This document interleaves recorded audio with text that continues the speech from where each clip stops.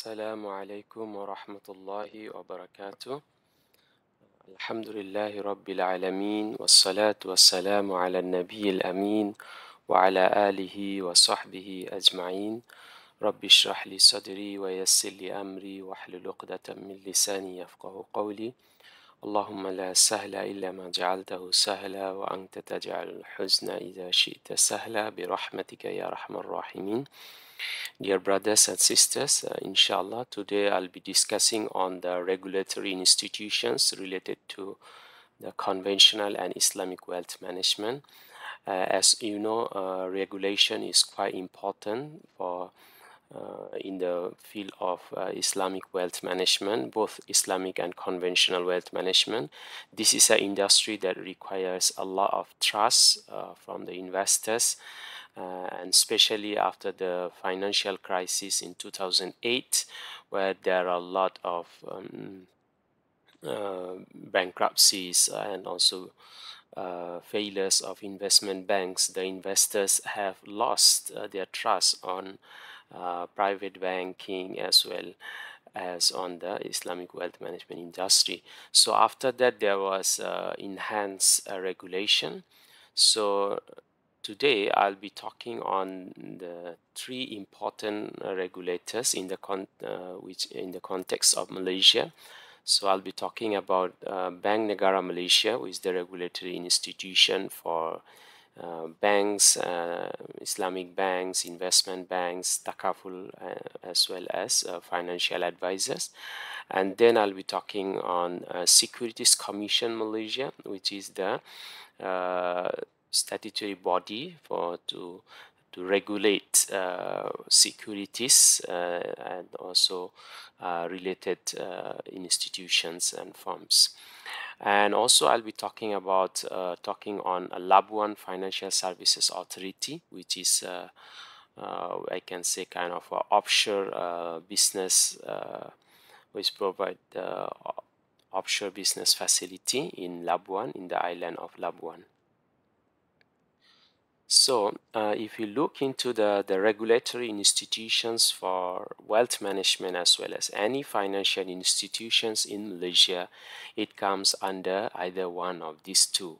Either is under the Bank Negara Malaysia, which is the central bank of the country, and or it goes to or it may go to under Securities Commission Malaysia, which is in charge of regulating the securities, the shares, bonds, and also the companies which are involved in issuing the shares and sukuk, as well as even the derivatives instruments. So let me talk on first the Bank Negara, or the central bank. But before I talk about on Bank Negara, let me explain to you a background of the central bank. So the concept of this central bank, it was first established first in the Europe in the 17th century, and the Bank of England was argued to be the first model on which the modern central banks have been based. So usually the central bank used to be at the beginning as the bank to raise funds for the government. So it was the bank for the government to raise funds and also to spend for on behalf of the government. Over the time, the most central banks were granted the right of issuing notes, I mean currencies, the notes, allowing them to reap the profits and to overcome the problems from unregulated issue of notes by individual banks. Well, in the past, the banks used to issue their notes or their checks that used to be considered as a kind of money or currency. But as that created problem, then the central bank emerged as the sole issuer of the currency, so that there is no speculation as well as issue in a certain jurisdiction in terms of circulating the currencies. Later, the commercial banks became the instruments to central banks for managing liquidity in the financial system. So when the capitalist system became established, and the paper currency was there. So at that time, the central bank also had a role to also to manage the financial stability, as well as the circulation of the money and the liquidity in the financial system. So there was monitoring and regulation by the central bank on the commercial bank to monitor their liquidity for the stability of the financial system. And then in 1944, when the Bretton Woods agreement, okay, based on the Bretton Woods agreement, it required the governments and central banks to implement monetary policy, which further strengthened the role of central banks. So from this, the Bretton Woods agreement, and from that on, the paper currency or the fiat money uh, was started. So from that on, the central bank also was required to implement the monetary policy, which is the monetary policy is to decide the circulation of money or currency in an economy, either to have to increase or decrease the supply of the money. So current days, the central bank is granted a special authority to issue the country's currency. So now every country, the central bank will issue its currency, which is its official currency. The central bank also plays a role to safeguard the value of currency issued, and this can be achieved through a stable monetary policy. So when the paper currency is issued, so a country's the value of that currency is based on supply and demand.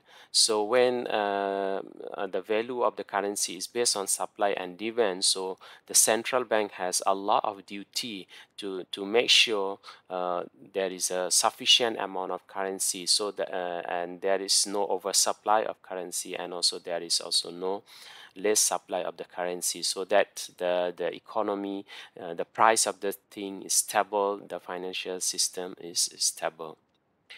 At the same time, the central bank also should be institutionally independent from political interference. So it is very important for the central bank of any country to be free from any political interference, so that the government cannot interfere on the supply of money. And we have learned that previously in some countries where the central bank has issued currency responsibly. So at the end, in the case of Zimbabwe, it happened that the currency it was required to abandon the currency because they were responsible, where with a trillion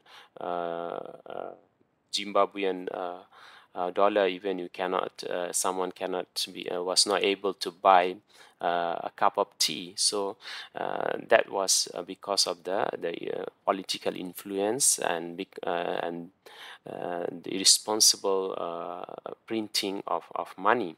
So the central in order for the economy to move free, the circulation of the currency should move free based on supply and demand. It should be free from political interference, as well as there should be a good organizational structure that will ensure that the monetary policy decisions are taken based on discussions, based on discussion with the members, as well as there is transparency on the decisions taken. So now come to the Central Bank of Malaysia, which is called the Bank Negara Malaysia. It was established in 1959 of 26 January as the Central Bank of Malaysia. So it is a statutory body. So it is what we call a statutory body, which is a separate the entity. It's a separate organization, and it is governed by the Central Bank Act. Right now, it is governed under the Central Bank Act 2009, which is actually there was another Central Bank Act which was 1950, if I'm not mistaken, around 1950s, and then there was a revised Central Bank Act in 2009. Right now, Tan Sri Nur Shamsia is the current governor of Bank Negara Malaysia. And the role of Bank Negara is Malaysia is to promote monetary and financial stability. So it will supervise, it will issue the currency as well, and it will ensure that the financial system in the country is stable. The price of the item, the things are kept stable. So this is mainly their job. Bank Negara Malaysia has played a significant development role in developing the financial system infrastructure. As we look into the history of Malaysia, we can see the Bank Negara has played a very important role on developing the financial infrastructure in Malaysia, especially the development of Islamic finance. It has developed like some international organizations, as well as proper regulation, as well as the human resource management, like ISRA and INSEF are being established by Bank Negara to facilitate the development of human resource in the field of Islamic finance. So what are exactly the roles and functions of Bank Negara Malaysia? So these are the four five roles that we can summarize from their website, okay, or from the Central Bank Act. First, it is a banker and advisor to the government, so that central bank will keep the account of the government, and it will collect the tax, as well as it will also spend money where required on behalf of the government. So they are the banker, as well as it is the advisor to the government. It will advise related to certain financial affairs. It will advise the government on taking policy. Secondly, it is also is the role of the Bank Negara to have a prudent conduct of monetary policy. So monetary policy is the policy related to the supply of money, the circulation of currency in an economy. Whether it relates to the interest rate, or we can say that the profit rate, whether how easy it will be for people to have money. It's also related to the reserve requirement in every bank, as well as the issuance of securities through the interbank money market. So the monetary policy are taken in order to sometimes to keep the inflation rate into minimum, okay, sometimes to target the economic development, infrastructure development, so and to sometimes to make sure it is easy for people to borrow money. And then another role is the financial system stability. So it is very important, especially in this the age of technology, and where there are a lot of spam cases. So it is the role of the Bank Negara Malaysia to ensure that the transfer of money, as well as keeping money in the bank, is everything is safe. The financial system is safe while people doing transactions through it, and the banks, as well as all the financial institutions, they are properly regulated, so that there is no bank run, there is supervision. There is no even the violation of Sharia in terms of Islamic banking principles.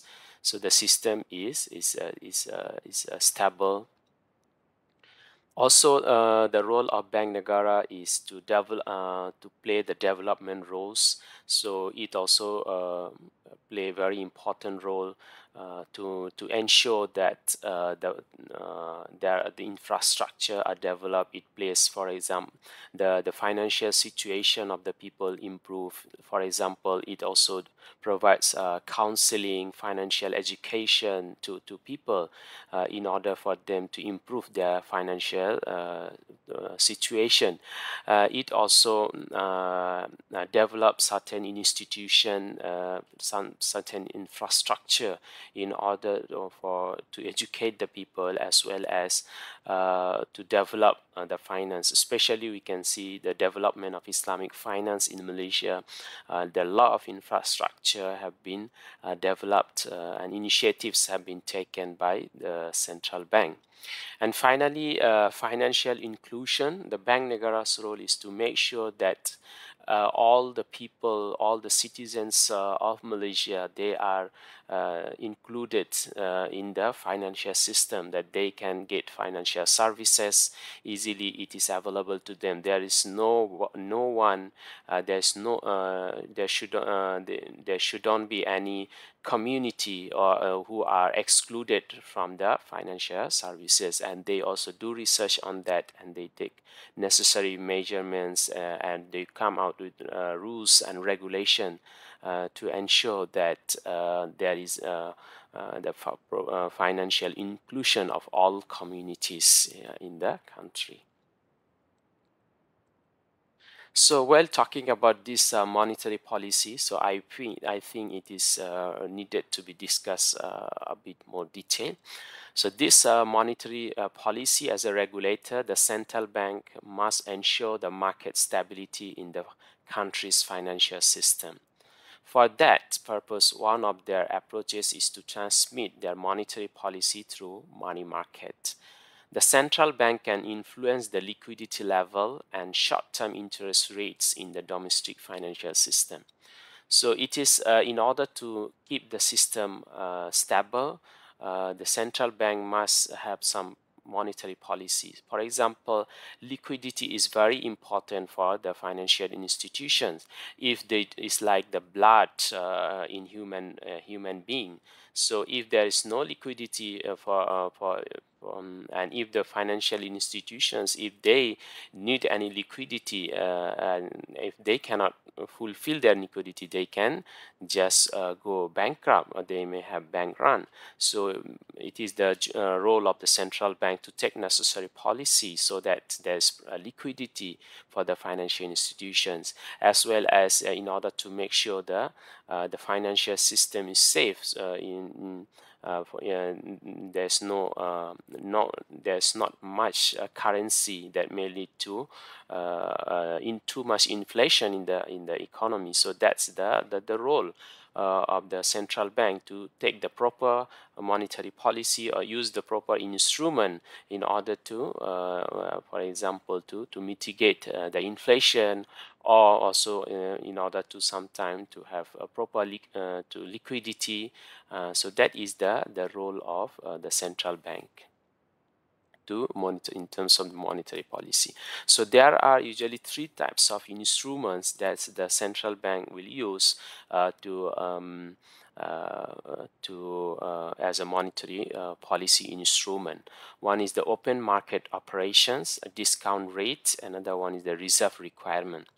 So open market operation is actually when the government will buy, when the government will issue, or when the government will buy back the securities in order to tackle the supply of money. So when the government wants to take out the money from economy, why it is needed? When the government thinks that there is excessive cash in the means currency in the economy, and there is inflation, so the central bank wants to take out the currency from the economy. So one of the way to take out the currency from the economy is through issuing the securities. When the central bank will issue securities, so people will buy, the financial institutions will buy the security, and then they will pay to the central bank. So the central bank will, through this way, will take out the money, the currency from the economy. And then when the central bank wants to pump in currency, money in the economy, when the economy needs to have some more currency, needs to have inflation, so that and need to have liquidity, so that the businesses can grow, can move on. So at that time, the central bank will sell off the security. The central bank will the sale of this security means that the financial institutions and other institutions, okay, they will get paid. Okay, means the central bank will buy back the securities that the central bank issued. So they will buy back. The central bank will pay them by currency. So the currency entered the economy. So this is one of the instrument of monetary policy instrument, which is we call open market operation. And the second instrument is the discount rate, which is actually the interest rate. So when the central bank wants to, let's say, target to again to decrease the supply of money, so it can just increase the interest rate. So when the interest rate is increased, so it will be difficult for the customers, for our financial institutions to borrow. The cost of borrowing will be higher, so it will have a lot of consequences. So one of them is to curb the inflation. But at the same time, when the central bank wants to increase the supply of money, then it can again reduce it can again reduce the interest rate. So same with the so this interest rate, of course, it is not Sharia compliant, but because it is riba. However, Islamic in Malaysia, they have Islamic interbank rates or profit rate that replaces the conventional rates. That's usually call it OPR, the overnight policy rate. Same with the open market operations. If the instrument, the securities that banks use, if they use the conventional securities, it are not Sharia compliant. One of the securities, like the treasury bills or the T-bills, okay, which is the most liquid bond, where the government promised to pay interest.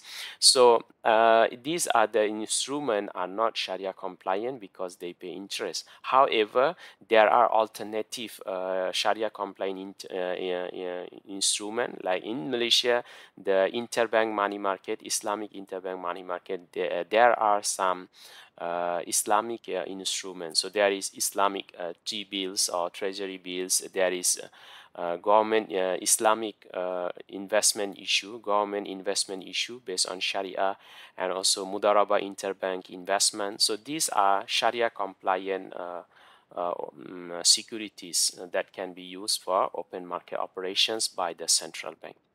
And the third one is the reserve requirement. So the central bank also requires the financial institution to keep some reserve to money as in their bank, because during we have the fractional reserve banking system, where when the financial institutions, they get deposits from the customers, so they just required to keep some amount of money as reserve, and then for example, right now it is for like 8%. So they need to keep 8%, like based on the Basel committee's requirement. Like it's 8% they need to keep as a reserve, and then the rest they can give loan or financing to others. So central bank has different types of a reserve requirement that the financial institution should keep. Like one of the is capital adequacy ratio, that the minimum like at least 8% that the financial institutions they required to keep. At the same time, there is also a liquidity reserve requirement, that statutory liquidity reserve requirement, which the financial institutions are required to keep with the central bank, means Bank Negara Malaysia. So if the Bank Negara wants to increase the supply of money, it can reduce the rate of the statutory liquidity reserve requirement. But if the Bank Negara wants to increase the supply of money, so it can increase the rate for statutory reserve requirement for the financial institutions. And so this is one of the way to implement the monetary policy. And this monetary policy is in line with the Sharia. There is no issue on that. Um, However, in case of Islamic finance, Islamic financial institutions are required to keep higher reserve comparing with the conventional financial institutions, because their financing got higher risk comparing with the conventional. So these are the acts that's also that's this describes Bank Negara's roles and functions. The first and for the most important one is the Central Bank of Malaysia Act 2009, actually, which was replaced by Central, which is before this there was Central Bank of Malaysia Act 1958. So that one was replaced by the Act in 2009, as well as there is a Financial Services Act covering conventional financial institutions, and there is Islamic Financial Services Act IFSA 2013. This is a comprehensive law for the operation, supervision, and control of Islamic financial institutions. So there is as well there is Insurance Act 1996, Development Financial Institutions Act 2002. So this is an act to regulate and supervise the development financial institutions in Malaysia, like Agrobank, Bank Rakyat, and others. And there is another law, is Anti-Money Laundering, Anti-Terrorism Financing and Proceeds of Unlawful Activities Act, or AMLA 2001. So this is after the 9/11. This law is legislated in many countries throughout the world to combat terrorism financing as well as money laundering, which is a process to legalize the illegal income. And finally, Money Services Business Act 2011. This is related to institutions that deal with money business, like currency exchange and others. So the most important law, as I said, the Central Bank 2009. So what was the key feature of that law was that the first is it focuses on Islamic financial system, that Bank Negara Malaysia will practice a dual banking system or dual regulation. There will be Islamic financial institutions as well as the conventional, and Bank Negara will supervise both, and they will go side by side. Second, there are very important clauses on the Sharia Advisory Council of Bank Negara Malaysia as the highest authority. So based on this law, the court or the arbitrator, the judge, should refer to the Sharia Advisory Council of Bank Negara's resolution in when they handle any case. As you know, the financial issues will go under the civil court. It will not go to the Sharia court. So the civil lawyers, they are not well versed in Sharia matters or Islamic finance related issues. So they need to refer to the Sharia Advisory Council's resolution, written resolution, which is mandatory for them. And the final important feature of Central Bank Act is Malaysia International Islamic Financial Center. So this is we call MIFC, which is actually mandated to promote Islamic finance in of Malaysia in the world globally in order to make Malaysia as the hub for Islamic finance. So the MIFC is entrusted to promote Islamic finance in Malaysia, to market Islamic finance, as well as to attract foreign investors to invest in Islamic finance in Malaysia. So another important act was Islamic Financial Services Act. So this is a comprehensive act that's provide the regulation and supervision of Islamic financial institutions, payment system, and other relevant entities. So this law actually makes Malaysia a role model because it is a comprehensive law that gives very detail of the transactions of the operation of Islamic financial institutions. So, and also it gives the oversight of Islamic money market, Islamic foreign exchange market to promote financial stability and compliance with Sharia and for related consequential or incidental matters. So it covers the takaful institutions, the banking, Islamic banking institutions, and the financial advisors and others. So this is overall the contents of IFSA. So if we can see, part 4, 5, and 6 are quite related to Islamic finance as well as Islamic wealth management. Part 4 talks about Sharia compliance, Sharia governance, Sharia audit.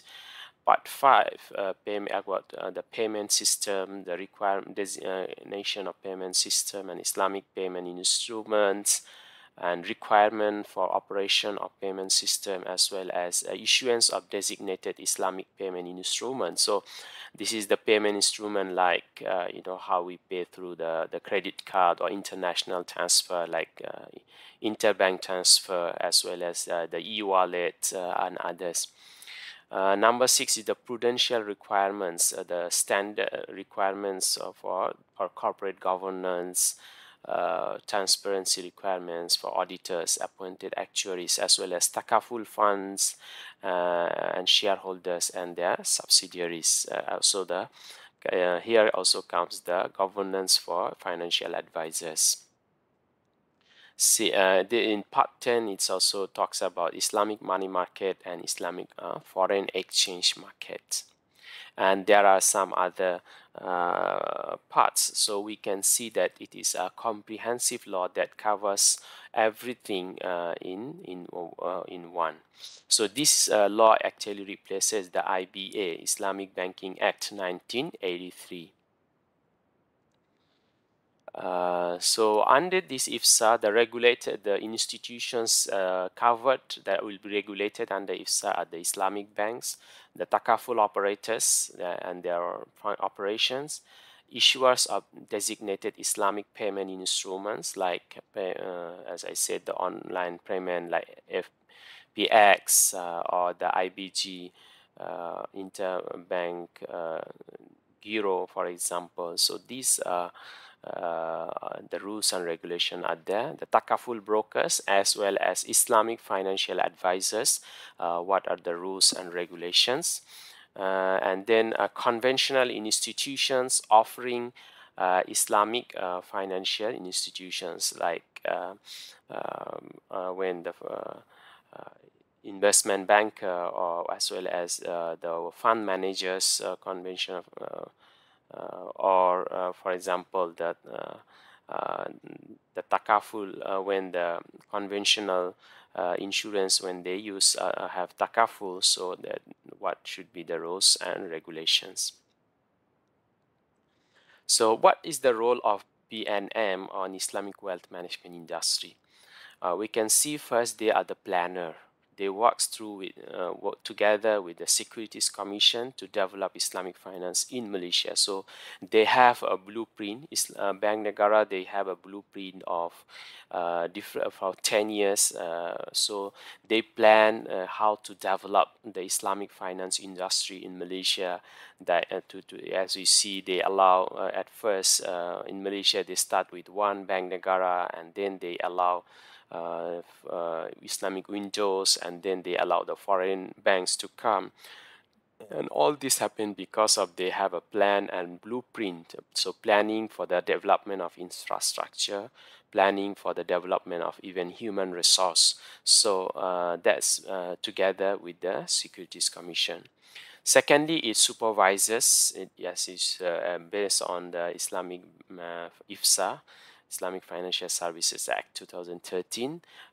Bank Negara will issue license to the financial advisors. It will regulate and supervises all the wealth management firms, what you call the financial advisor, as well as other players like the takaful institutions and other financial institutions like investment banks and private banks. And finally, BNM also has a contribution to develop the human resource, which is development establishment of INCF and ISRA. So INCF is only one university in the world which is dedicated to only for the study of Islamic finance, so that the wealth managers, and they also have a module of Islamic wealth management as a comprehensive module, as well as some other branches of knowledge in Islamic finance. Together, ISRA also does research and produces books in the field of Islamic finance and wealth management. So now here I am again just recalling what we have learned before on the requirement for financial advisors under Bank Negara. So here is the regulation for Bank Negara for financial advisors or wealth managers. So they should be licensed under the Insurance Act as a new category of intermediaries, and they should have the wealth financial advisories. They must have a minimum capital of 100,000, and it should be a Malaysian control, means the shareholders, majority of the shareholders should be Malaysian, and they should have a minimum professional indemnity insurance of 200,000. Means in case of their breach or their breach of trust, this insurance can cover. So it should be at least 200,000. The license will be renewed annually based on if they fulfill the requirements set by Bank Negara. And then the financial advisor is also subject to other requirements such as changes in shareholding, approval for appointment of CEO and directors, opening of branches, and submission of annual return. So all these, there is a rules under Bank Negara they need to follow. They need to inform and get approval for appointing the CEO and the directors. And the representatives of the FA, who are basically the employees of the financial advisory firm, or who are maybe the financial planner or wealth managers. So they also must be approved by BNM and have specific qualifications as required by BNM, as they should get something like Sharia financial planner certificate in order to be financial advisor. And the word the word financial advisor is restricted only to those awarded the license. So here Bank Negara has become strict for different professions, to even sometimes insurance agents, to call themselves as financial advisors. So here it is prohibited. So now comes to the Securities Commission Malaysia. So this is one of the regulators related to wealth management. And so Securities Commission gives regulation related to the issuance of sukuk, as well as the companies who want to issue shares. So they also very much related to fund management companies or asset management companies that invest, as well as the mutual funds that invest in the share markets or Islamic capital market. So this, the Securities Commission, just let me tell you a background of the Securities Commission before I talk about the Securities Commission Malaysia. So this Securities Commission is a government department or an agency. Sometimes it is separate entities which is responsible for financial regulation of securities products, means financial assets within a particular country. And the history of the Securities Commission is, as long as there have been securities, there have been some kind of regulations. In the early days, this consisted primarily of self-regulated groups or societies. Like external government regulation has primarily been driven by financial crisis or scandals. So at the beginning, the rules and regulation were by certain societies that they will have come out with some rules and regulations, like for the brokers themselves, they used to have some ethics to conduct. But after that, when there was breach and issues, then the Securities and Exchange Commission was established by the government.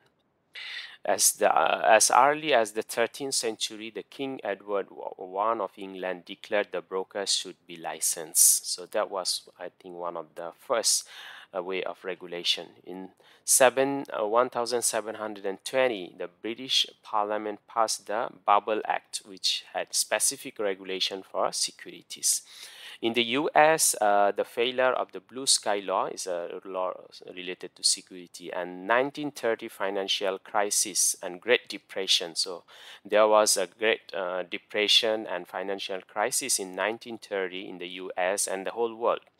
So which led the government to pass legislation in 1934 to strengthen securities law and for the first time create a separate agency called the Securities and Exchange Commission in the US in order to monitor the securities. In the early 1980s, as many countries deregulated their financial markets, they created specific government agencies to police the securities markets and stock exchanges. So in 1980s, when there was a liberalization, the promoting the financial markets to international investors, so they were deregulating, but at the same time, they were need to supervision and monitoring. So they established a new security market and stock exchanges to monitor their operation. However, with the advent of new financial products, it has been difficult to see who has jurisdiction on those products. Sometimes some of the products like derivatives instruments, and even in the case of some Islamic wealth management instruments, sometimes there's overlapping with, or sometimes there's confusion whether it comes under the jurisdiction of Securities Commission or the central bank. So there sometimes have some gap. So that is an issue, especially with the new products like structured products or even some derivatives instruments like futures and forwards.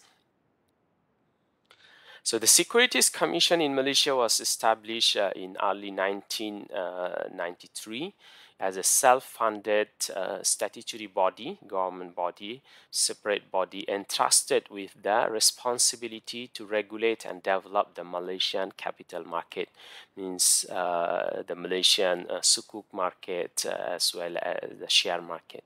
So the mission of Securities Commission was to promote and maintain fair, efficient, secure, and transparent securities and derivatives markets, and facilitate the orderly development of an innovation and competitive capital market. So again, the role was to make sure the system is safe, it is secure, there is no breach of trust by the firms or companies, by the brokers, as well as it is fair to all the investors as well as the entrepreneurs, the issuer of the securities as well as the holders, and also to promote the development, especially in the case of Malaysia, the development of Islamic capital market was crucial, and it is noteworthy for the Securities Commission.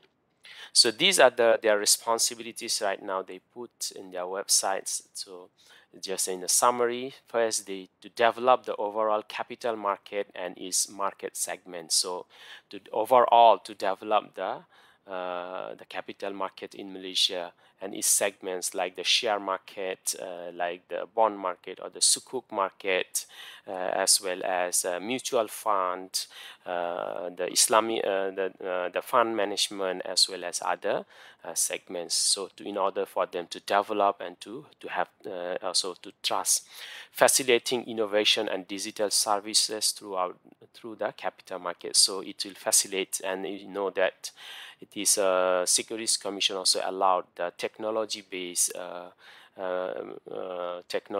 of financial technology companies in Malaysia, and it is also facilitating the innovation. It's creating avenues for a sustainable financing ecosystem. So it is also providing platform and facilitating the issuance of like green sukuk, which are sustainable, and then ensuring proper conduct of all market participants through our supervisory surveillance and enforcement work. So make sure that there is a proper conduct, there is no breach of trust by the brokers, by the issuer of the shares, the companies who issue the shares, as well as the issuer of bond. So there is a proper conduct by all the parties to monitor and to have surveillance on them, and to give warning and take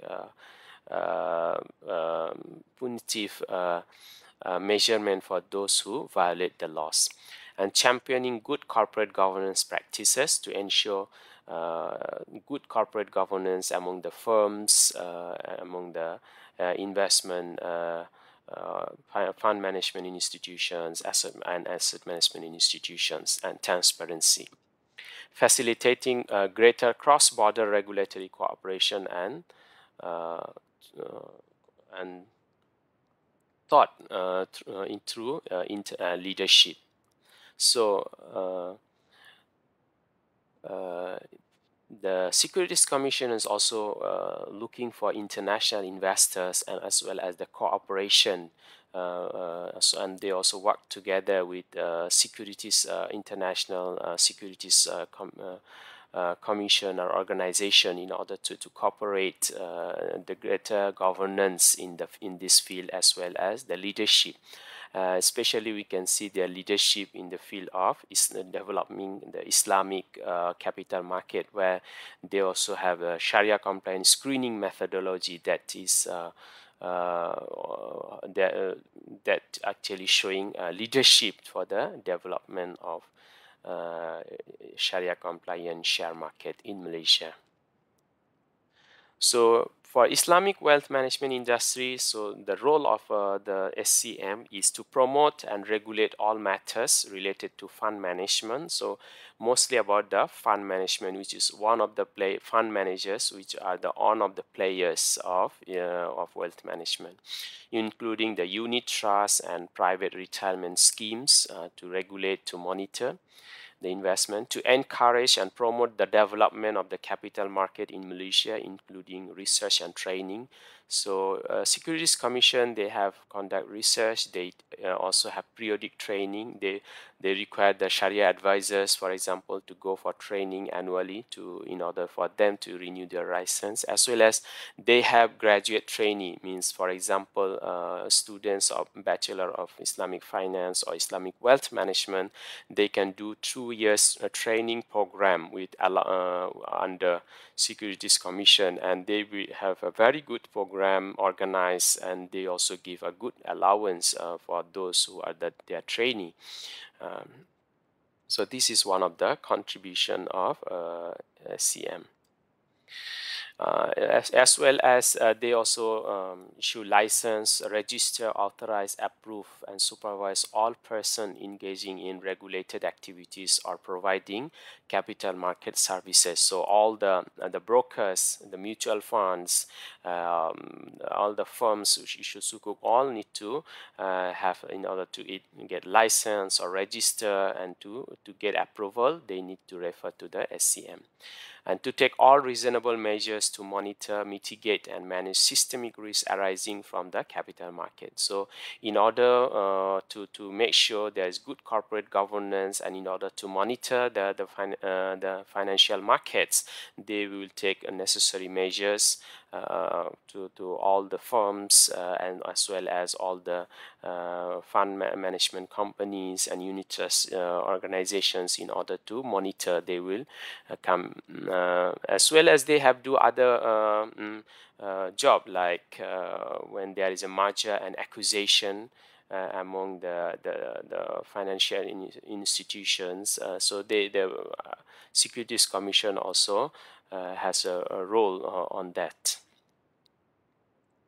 And there is also a Sharia Advisory Council, okay, under the Securities Commission Malaysia. Well, there is one Sharia Advisory Council in the Bank Negara Malaysia, and then there is another Sharia Advisory Council in the Securities Commission Malaysia, and that was established in 1996. And they also actually one of they played very important role for the development of Islamic capital market in Malaysia, and they are responsible for issuing right now a list of Sharia compliant securities. So Securities Commission will every 6 months will update the list of Sharia compliant shares in their website.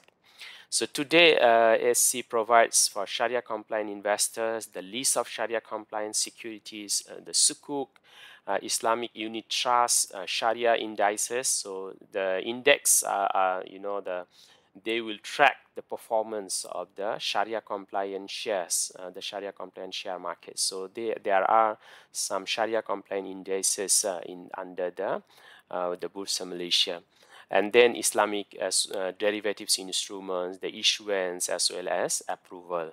So they will give advisory services. So these are there are 3 laws that supports the operation of Securities Commission Malaysia, which is Capital Market and Services Act 2007.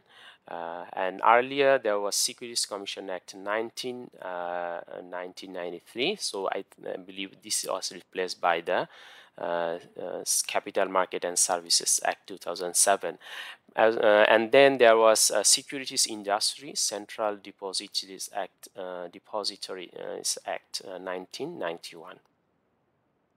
So let's look into the Capital Market and Services Act 2007. So what was the key feature? The first thing that it gives mandate to SCM to encourage and promote the development of the securities and future markets in Malaysia. So its role was to mandate to develop, to market the Malaysian capital market, and then a more focused approach in developing Islamic capital market industry in Malaysia.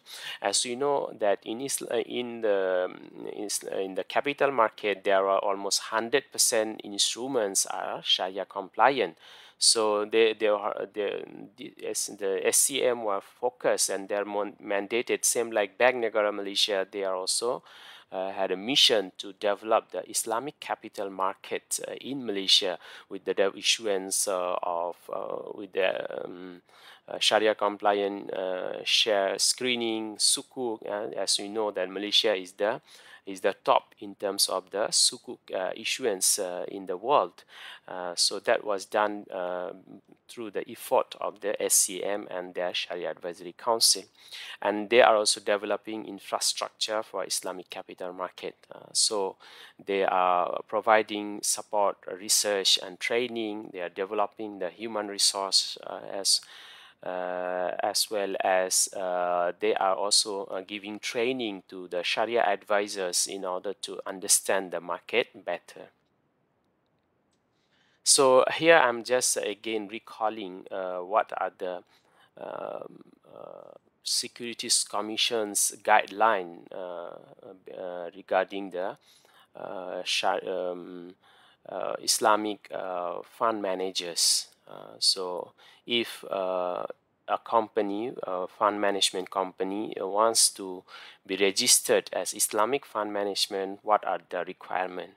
So first is appointment of a registered Sharia advisor. So there is a list of registered Sharia advisor under the Securities Commission Malaysia's website. So the fund management company needs to choose one of the registered Sharia advisor in order to supervise their investment. Appointment of, and as well as there should be a compliance officer, which is like a full-time Sharia officer, which well versed in Islamic fund management as well as the conventional fund management, and must ensure that its investment activities are limited to Sharia compliant investment. And if there is non-Sharia compliant income, they should immediately purify their income, and should always maintain all their accounts in the Islamic financial institutions, as well as if they have insurance, they need to insure with, they need to actually should take takaful. And if Islamic fund management companies need to undertake appropriate Sharia approved risk management techniques. So before the Sharia violation happen, before the Sharia non-compliance event occurs, the fund management company needs to have proper risk management techniques in order to stop those violations. There should be a written disclosure and declaration. Means at the end of the year, they must the Sharia advisor must declare and disclose that all of the investment are Sharia compliant. If there was any non-halal income, it was purified, they must do that. Should have internal audit, the Sharia auditors as well, to ensure that there is no Sharia violation. Similarly, must engage the Islamic segregates. Must keep separate the Islamic accounts. If some kind of mutual fund, for example, like public mutual, they have both conventional and Islamic. So they must make sure there is a segregation of fund, and they must make sure the Islamic fund does not mix with the conventional. And finally, I'll be talking on one important also financial services authority, even though it's not a major one, but it is also important, which is Labuan Financial Services Authority. So it was in the past it used to be called Labuan Offshore. Okay, however, they have changed the name to Labuan Financial Services Authority. So it is one of the financial authority. However, its operation is only with the jurisdiction of Labuan, as Labuan was this financial services authority was established in Labuan so that to make to develop Labuan as an international business and financial center, same like Hong Kong, Luxembourg, or Singapore. This kind of like offshore business jurisdiction, it gives some kind of special facilities to the peoples to do business. They are usually very conducive to business, as well as promote the tourism of that sector, as well as give some kind of tax relief those who want to do business there. So it was established in 1996 as a single regulatory body to promote and develop Labuan as an international business and financial center, and also to support the development of the island and to play an effective complementary role to the domestic financial market. So it also had played a role to develop the domestic market. So their role and function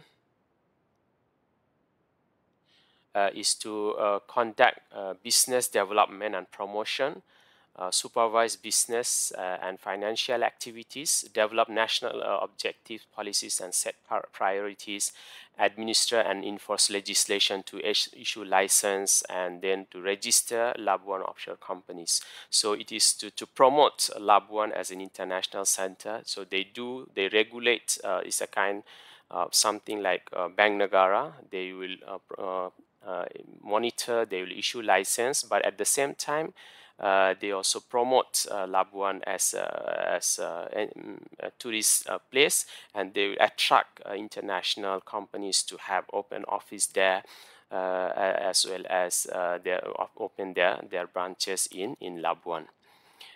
So that's